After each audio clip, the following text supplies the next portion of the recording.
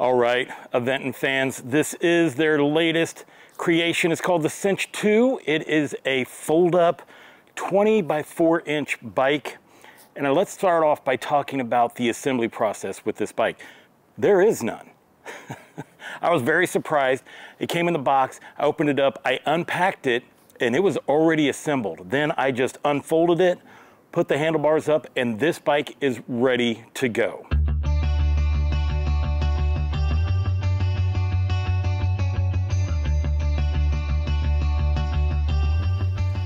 The Sinch is a Class 2 e-bike, which means it'll go 20 miles via your thumb throttle or your pedal assist. This bike only comes in one size, and it can accommodate riders that are 4'11" to 6'2". It comes in two colors, a Quicksilver or this really nice sapphire blue. This bike weighs 68 pounds, and it can accommodate a maximum payload of 300 pounds. The Sinch 2 only comes in a step-through model, making it really easy to get on and off the bike, and you can get this bike right now on their website for $17.99. Aventon also says that the Sinch 2 will go 55 miles using pedal assist and 22 miles using throttle only. Now, I did look, and that was tested on flat land with a 160-pound rider. I'm 220 pounds, that's right. I dropped 10 pounds since I last weighed myself, thinking I was 230. And we're gonna go ahead and do a distance test on this bike today to see how far it's gonna go. The Sinch 2 uses a 500-watt, 750-watt peak, 48-volt rear hub motor. It also has 30 Newton meters of torque. It has a Shimano 8-speed transmission, an Aventon labeled derailleur, and trigger shifters with this really cool looking display. For stopping power, you have a Tektro mechanical disc brake system with 180 millimeter rotors on the front and rear. As you guys know, I love hydraulic brakes, but we're going to be finding out how well these mechanical brakes work today. So let's talk battery. Aventon says that the Sinch 2 comes with a 48-volt, 14-amp, 672-watt-hour battery, but mine showed up with a 636-watt-hour battery. I know, it's only about 40 watt-hours of difference, but I'm not really sure how that's going to affect the overall distance of this bike. There's two ways to charge the battery. You can leave the battery in the bike and just use this charging port right here, or you can pull the battery out by using one of two keys that's provided to you. You just turn it, it pulls right out, and you can take it to your charger. The charger that comes with it, it's a 48-volt, 3-amp battery, which will take your bike from 0 to hero in 4 to 5 hours. One of the main features of the Sinch 2 is the fact that it now uses a torque sensor. And with that, you have 4 levels of pedal assist. You have Eco, Touring, Sport, and Turbo. One thing we can't overlook is how smooth and non-existent the welds are on every Aventon bike. Not only does it make it look more professional, but it just gives it that ultimate clean look. Another feature is the dual brake lights and turn signals. It comes with an adjustable front suspension. It has about 55 millimeters of play. We're rocking some Innova 20 by 4 inch tires. It has a really nice street pattern on it, and I'm really digging the tan sidewalls. Some of the other features of the Sinch 2 is the quick release post. You have metal fenders, you have a rear rack, and foldable pedals. The process for folding your Sinch up is pretty simple. You're just gonna unhook the latch here, let it fall. You're gonna move this tab forward, and then we're just gonna fold it up. Cockpit Operations. To turn your bike on, all you're gonna do is hold down on the plus button till your display lights up. You'll use the plus and minus symbol to bounce around through your pedal assist levels. You have Off, Eco, Tour, Sport, and Turbo. These left and right buttons right here is for your turn signals. By holding the plus button, it turns on your headlight. When you turn on your headlights, your tail lights will also light up. To bounce through the different menus of the bike, you're just gonna press your little I button here in the middle quickly. It'll tell you various things. And if you want to track like your trip data, you're just gonna push down on the 2 turn signal buttons at the same time real quick, and it's gonna pull up your trip information. If you wanna get into the systems menu, you're going to hold the plus and minus symbol down until that pops up. And this is where you can clear your trip data.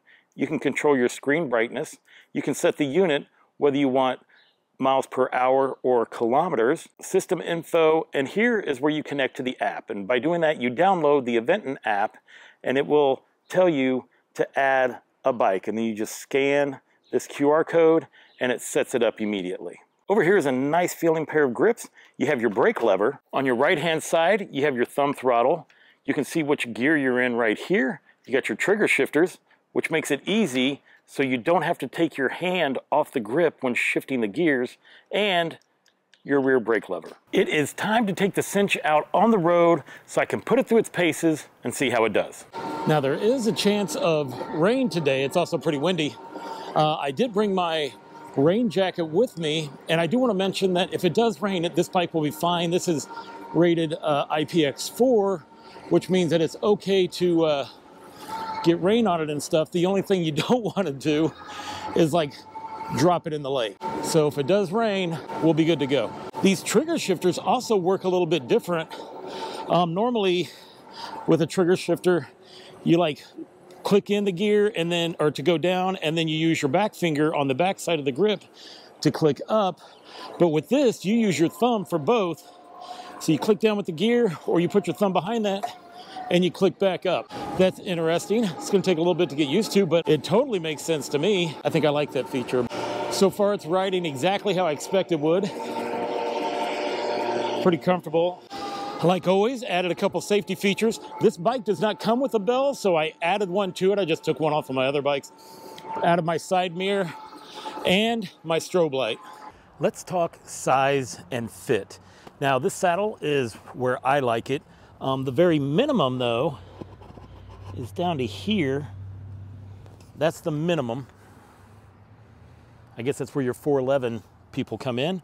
And then goes all the way up to here for your 6'2", and that's where that position would be. Let's take a look and see how tall it is, because this is how I get it into the garage. So there we go. That is the height of it. Actually, it's shorter than me. I mean, I can see right over the top of it, which I guess it would be for a fold-up bike. Okay, let's get back on the road. And here we are for the hill test. We're gonna use throttle only to see if it will make it up this hill. I do have it in sport. I don't think that actually matters when it comes to the throttle, but I wanna just give it every option it can to make it up this hill. We're gonna do it from a dead stop. Let's see how it works.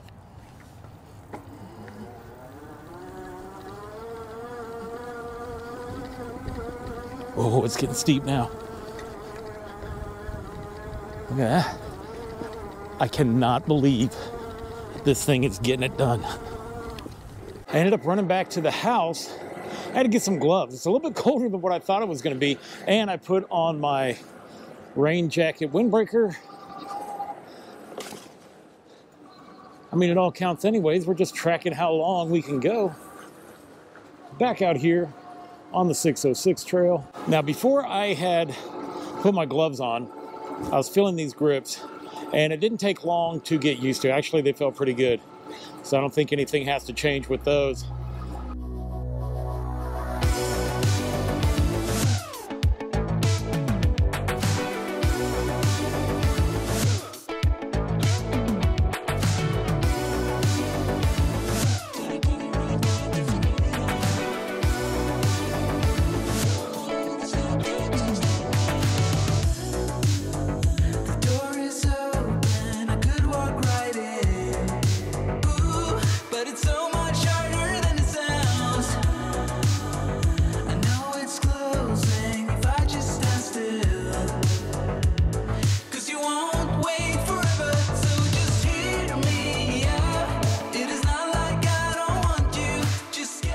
All right, guys, we are 13 miles in. We have 65% battery left, and I can tell you right now that this ride has been effortless.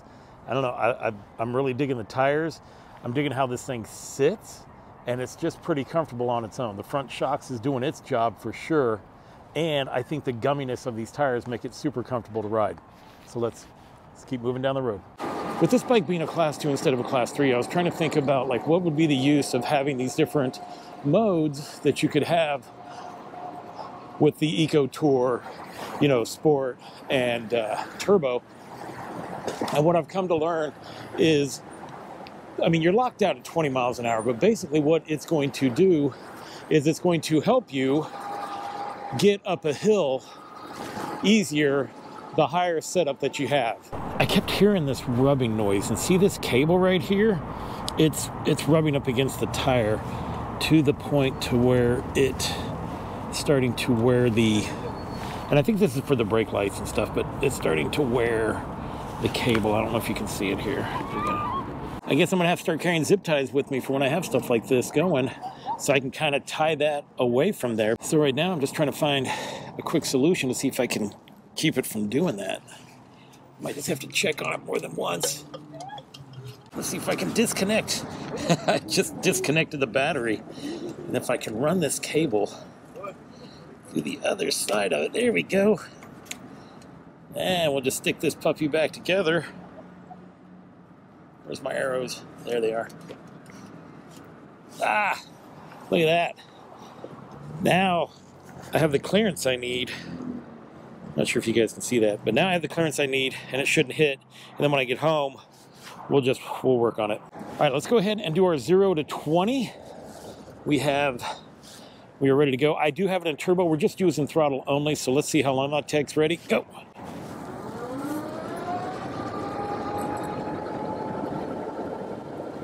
"22 seconds. Okay, we're gonna do the 0 to 20 with pedal assist. Now I'm gonna try it in eco first. We're gonna see if it's gonna get us there any quicker. Then we'll try up in the different levels to see if there's any difference. Here we go. Start. I'm in gear 8. We're gonna crank it. Let's go. Let's go. All right, that was like 10 seconds. We're in tour, and let's go. Let's see if that'll get us there faster.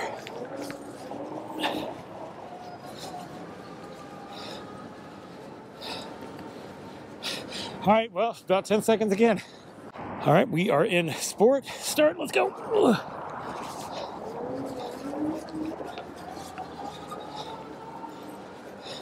All right, that was like 7 seconds. So there's not really much of a difference between the first two pedal assists, but when you hit turbo, when you hit sport, you're good. So let's see how turbo does. And we're in turbo, let's go.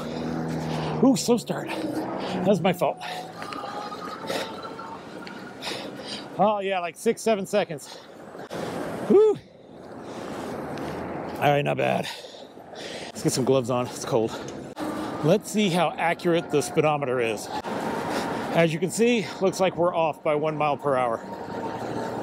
I do like the fact that this does have 8 gears to it.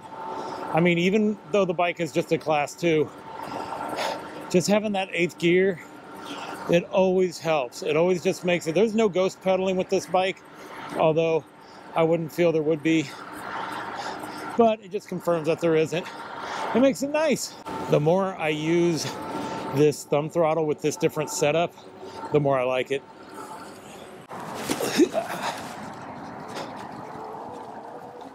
Oh, that's a cool looking tree. I don't think I've ridden on this side. Get a little bit of that little off-road action because that's what this bike can handle. I mean, I couldn't imagine taking this thing on a mountain bike trail, but this kind of stuff, no problem. We are at 46% battery power. We're on 16 miles in, and we're gonna start heading back just because this weather was colder than what I originally thought it was going to be today. And I know that it's putting a hurting on this battery because cold weather and batteries do not mix. So let's get heading back. Hopefully I'll find a space to do a brake test safely. Let's see what happens. All right, we're going for brake test number 1. I found an empty parking lot.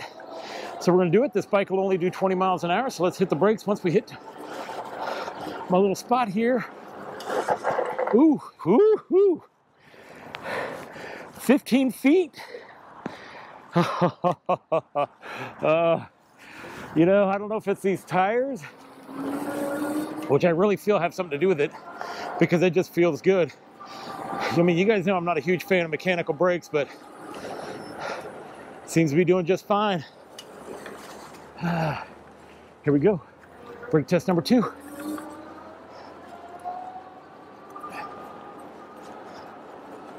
I'm at 20, so we're just waiting until I hit the spot. Ooh. Well, that says 18. You know, we're gonna do it one more time. To me, that's too much of a difference for a bike that can only do 20. We're at 20. Oh, the back end almost came up a little bit. Yeah, it did come up. All right, 17 feet. I mean, the other one was 18, this was 17, so now we know. Now the question is, do I have enough battery to make it home?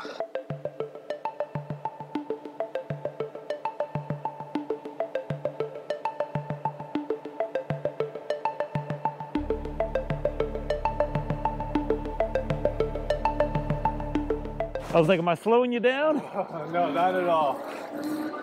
How bright was that turn signal? Was you able to see it? Yeah, actually. Okay, good. I'm reviewing this bike, so I don't even know. Now we're going to take just a leisurely cruise down the 606 as we head home. I still have 31% battery power, so it looks like I'll probably have to do a couple of laps around this place before we run out of battery. I would just rather do it closer to home than farther away. With some of these foldable bikes, they have like shorter handlebars, and because these are wider, it really makes riding this bike feel very comfortable. I mean, it doesn't even feel like I'm riding a foldable bike, and that in itself is pretty awesome. We're now at 17%, we're at 22 miles, and I can tell that when the battery gets low, well, it kind of surges a little bit when it comes to the power. So just keep in mind that that's gonna happen when you start getting low on battery. Now we're just heading up and down my little 606 trail as we wear the battery out. I'm really just surprised on how this bike doesn't even ride like a smaller foldable bike. I can see where somebody could just take this out for like a long leisurely ride and just have a ball with it. I'm just really a big fan of these tires. You know, every time I try a bike and I review it, there's certain bikes I'm like, oh, my wife would love this. And I think this would be one that she would be very comfortable on. I think that about most of them, but some I feel like she would respond to better than others. And this is one of those bikes that I think that she would enjoy. We are down to 8% battery. We're at 25 miles and we are still moving. I can definitely see how if somebody just had this bike in eco and you were just cruising around at like 15, 18 miles an hour, that you could get crazy range out of this bike. So I have it in turbo right now, you know, just trying to finish this battery out. I guess I could use the throttle, but I just want to kind of make it a little bit more realistic as, you know, what someone would actually do. Plus, this bike makes you want to just pedal it. I'm very impressed with it, to tell you the truth. I mean, I really am. I will want to take this to to drop it off at the bike lane where I take my bikes, because every once in a while it does make this weird noise and I feel like it's coming from the back. I do think it could be that these mechanical brakes need just a little adjusting, and from there it'll probably be golden.